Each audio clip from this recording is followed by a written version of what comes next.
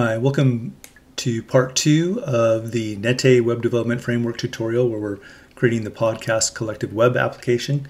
And this is kind of where we left off here. We've got our landing page and we have a collection. And now we're going to begin to add authentication functionality to the site using the Authenticator component in Nette. And yeah, it's gonna be good. We're gonna do basic authentication. We're just gonna, do you have access to the site or don't you at this point? And in the part 3, we'll begin looking at roles and individual session-based authentication to a particular portions of the site. But we'll just start with basic authentication for now. One thing I do want to fix before we get too much further along here is I really want to fix these card heights. So if you'll go with me to the Podcast Collective folder, and I'm using Visual Studio Code, as you may remember, and under www subfolder CSS, our style.css needs a new line here to give our card some styling to control that height. And so I'm just going to pop that in here. And so the card height will be 100%. That'll just make it easy. We'll save that one. Go back to podcastcollective.test. I have to do a Control F5 to reset my CSS files. And there we go, like that a lot better. All right. So the first thing we need to do to create this authentication functionality in our site is create a new table in our database. And I'm using XAMPP, as you may remember, and if I just go to localhost, it drives me right here to the dashboard, and I'm going to go to PHP admin to create a new table. I'm going to log in, and I've created for this particular tutorial, I've created a database called Podcast Collective, and I've already created the new table for users, and I'll show you what that looks like. I'll be putting all these modified files in this new user tables.sql file, so you can do this easily on if you're following along on my GitHub repository. So it'll be there if you don't want to create it by hand here. But the structure is pretty simple for this table. Basically, I just need an ID column. It will be auto incremented, and it'll be our primary key, and a username, varchar 255, and a password field for 500, and again another varchar. All right, so that's pretty simple. Once you've completed that, we're ready to start creating our new model in our Podcast Collective models folder. So we're back here, Visual Studio Code, Podcast Collective. Under models, we're creating this new model called Podcast Authenticator.php.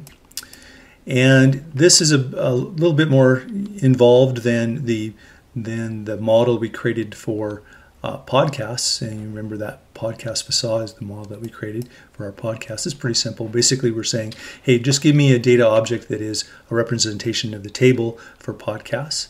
In Podcast Authenticator, things get a little bit more complicated because we want to create an object which Nette refers to as an identity object. And that requires both using the table for users and using the functionality or the methods that are available to us and the classes available to us in Nette security. So we'll be walking through this. Just by way of reference, you should know that this is basically a cut and paste of the documentation on Nette's website, and it can be found here. Let me go back to Nette here just to show you where everything is. You'll find the documentation pretty complete, pretty helpful. The purpose of this tutorial is basically to tie everything together. Sometimes, documentation isn't always a tutorial. It's just giving you one piece at a time, and I just want to make sure it made sense as a whole thing. So anyway, here's what the authenticating users documentation looks like, and you'll find an example model here for Authenticator right here. And so I'll be walking you through as best I can what's going on in this class that we're creating. All right. So the easiest way for me to do that, rather than going through the one they have, let's go to the one that I've created that connects correctly to our podcast application. So go back with me to Visual Studio Code, and again, here we are in the Podcast Authenticator file here. So basically, it's a model. We're creating that namespace. We're going to use the framework, and we're going to use a new class called Simple Identity from the Nette security folder. We're creating a class called Podcast Authenticator, and it implements the Authenticator class. We're creating two properties here, private properties, database and password, because we have two dependencies this time. And we are using a constructor injection to declare our dependencies as a parameter of the constructor. We need an instance of Explorer to be able to access our table users, and we need an instance of passwords to be able to kind of create this identity object that also includes methods that affect the user table, and it just makes life a little easier than creating those on our own. So we're going to pass those values into these properties and using this keyword so that we can use these properties in our methods within our class that we're creating, Podcast Authenticator. We're creating a function or a method called Authenticate, and it's going to deliver us what's called a simple identity. And basically, we're looking for a row in the database table users. If we do have one, it'll generate a row for us. Basically, we'll be filling in a form, and it will be looking for a user and a password in that match in our table. And if it doesn't get that row, if that username does not exist, then it's going to throw an exception. And this exception will deliver a message as a flash message. You may remember what those are, to our web application if it can't find the user. And if the password isn't right, it'll send a message as a flash message saying invalid password. If it passes finds both the user and a matching password, it will create a new simple identity, and we can begin to use that identity object in our application. All right.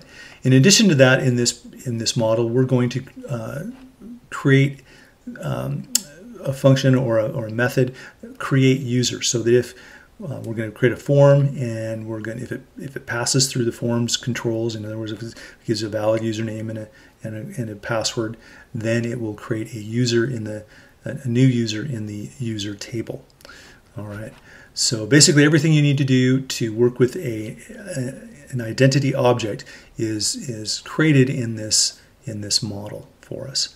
And yeah, it works pretty well, and it's pretty neat way to get started here in adding authentication to our Podcast Collective web application. Okay, I'm going to rest here for a moment and come back, and we're going to create the presenter to help us render the forms that we need, and then create the templates for those forms in the next section of part 2. All right.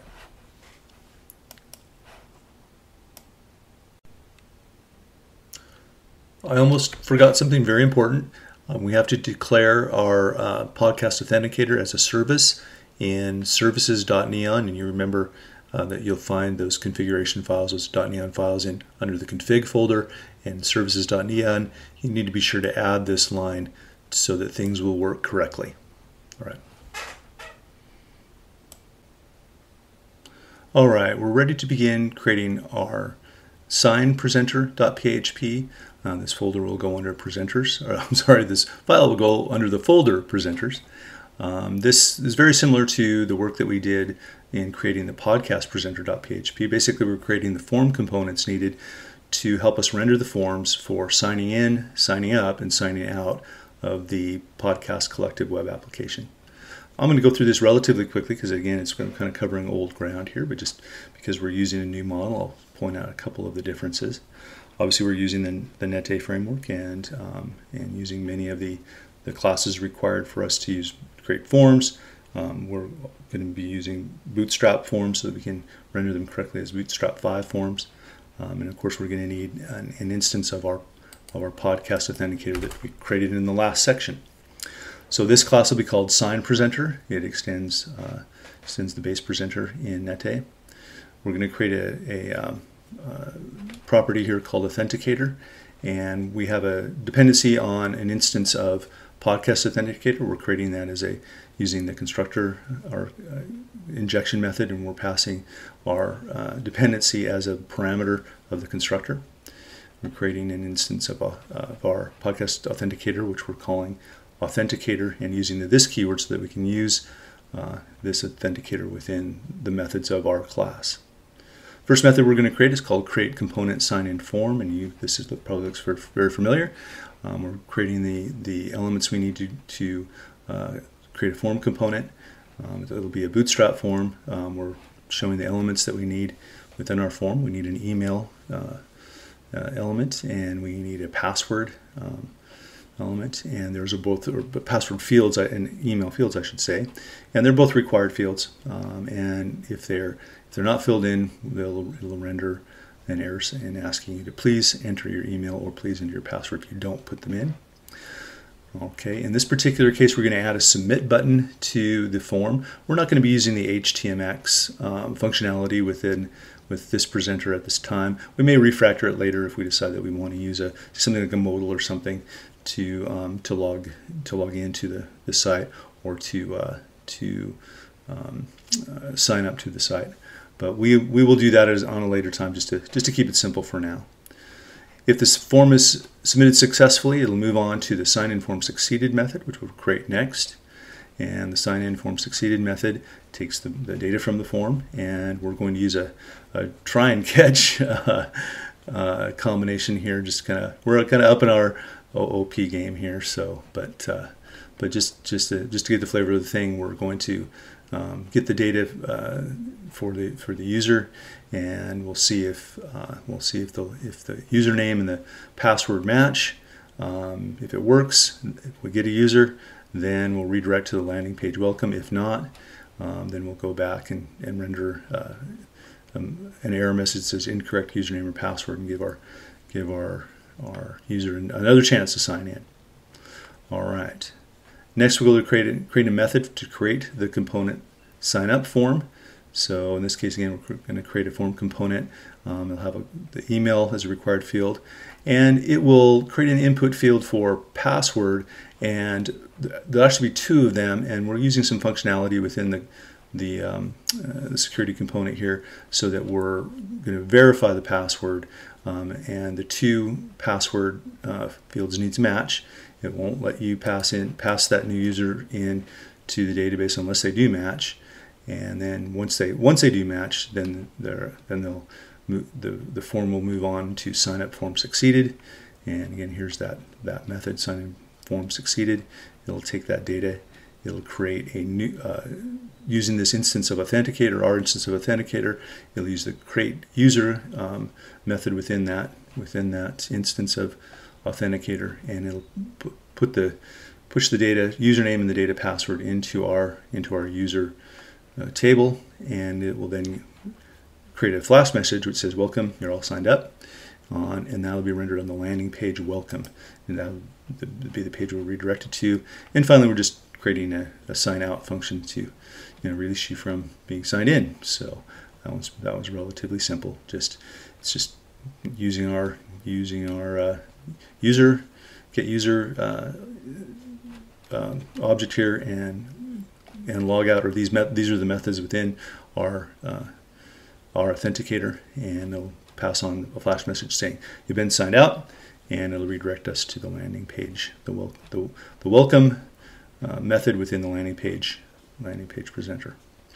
All right, so it's pretty quick, but again, I think you've seen this before, and to some degree in the podcast presenter, and so it's relatively straightforward, but using some new functionality available to us through the Nette Authenticator component. All right, so next part of this next section of this part 2 will be creating the forms templates for signing up, signing in, and signing out. All right, we're ready to create the Latte templates to render the forms to sign in and sign up to the Podcast Collective web application. We don't have to create a template for signing out. We're simply calling a method from our sign presenter when we're signing out. Okay, and I'll show you what that looks like.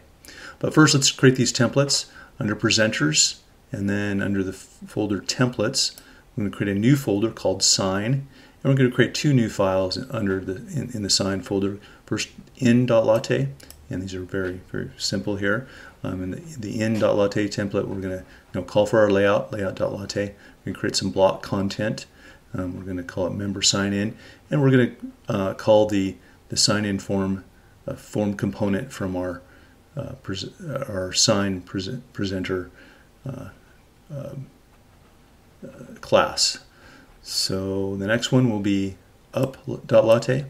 Very similar. We're going to call this one, we're calling for the layout again, layout.latte. We're going to call it new user sign in, and of course this time we're calling for a different form component, the sign up form component within the sign presenter. All right, so once you've completed those two files, we have one file to change here. We want to control what we are able to see within the nav bar on our layout.latte. So if you go to layout.latte, we need to make this change. We need to include a conditional statement here based on, depending upon whether a user is logged in or logged out. This is what they're going to see. If a user is logged in, then they'll have links to the podcast table contents, that the podcast presenter and the table contents method. If not, they'll also have a link, of course, to sign out, which we'll call the sign presenter and the out method.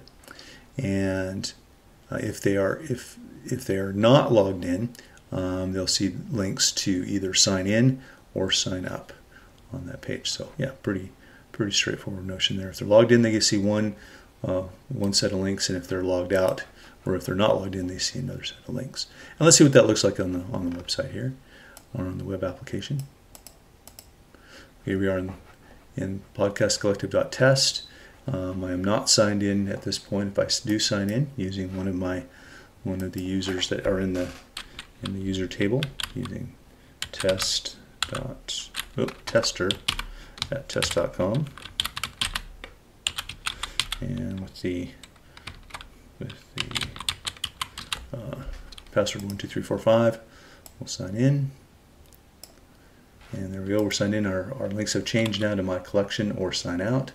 And if I go to my collection, we have the collection of podcasts. Now, we haven't yet created a relationship between users and specific podcast entries.